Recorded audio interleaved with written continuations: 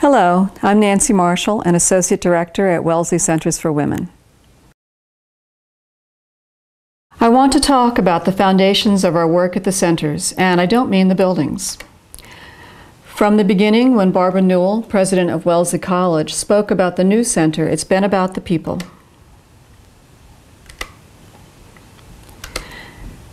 And about the work that we do. At the heart of our work is an understanding of the intersectionality of gender, race, social class, and sexuality. I'd like to share some of our current work and some of the foundations of that work. I can't cover everything, but want to give you a sense of who we are and what we do.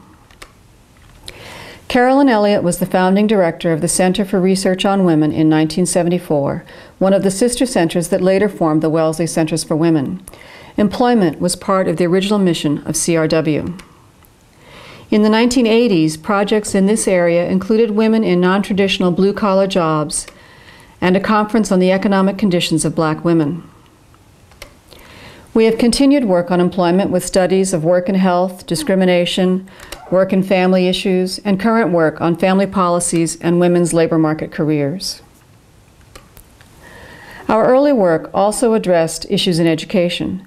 The National Seeking Educational Equity and Diversity, or SEED, project on inclusive curriculum was founded in 1986. It continues strong today with a $2.9 million grant to document the archives of the SEED project and create a website of resources. The Women's Review of Books began publishing in 1983 and has brought us into the 21st century with a blog about women's books, politics, and life. In 1992, How Schools Shortchange Girls was published, sparking a national conversation on gender equity in the schools.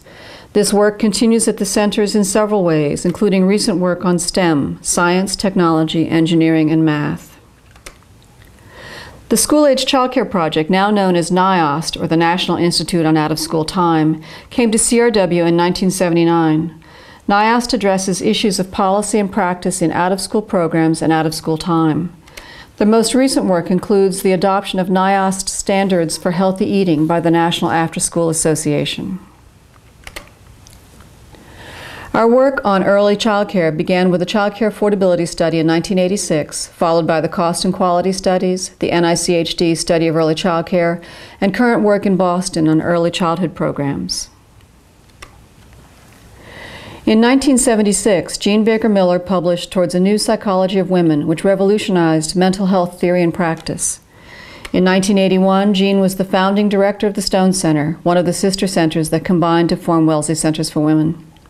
The Stone Center Theory Group developed what is now known as relational cultural theory, which continues to inform clinical practice at the Stone Center and beyond through the Jean Baker Miller Training Institute, founded in 1995. Our work on social-emotional well-being also includes Open Circle, which was founded in 1987, and a recent grant of $1.3 million for a study of a web-based depression prevention initiative. At the centers, our work on the Life course has addressed issues of gender as well as race, ethnicity, and social class. In 1996, the first edition of Urban Girls included an article on diversity in girls' experiences, and 11 years later, the second edition included new research from the centers on girls and physical activity. Other work has considered Latino youth, girls and sexuality, and a recent project on diversity and identity. The Life course also includes older adults, and includes work by Ruth Jacobs on outrageous older women, as well as work on older workers, and a recent project on same-sex marriage. In 1992, growing out of the publication of How Schools Shortchange Girls, the Sexual Harassment in the Schools project was launched. Other early projects on gender violence included a longitudinal study of family violence in military families.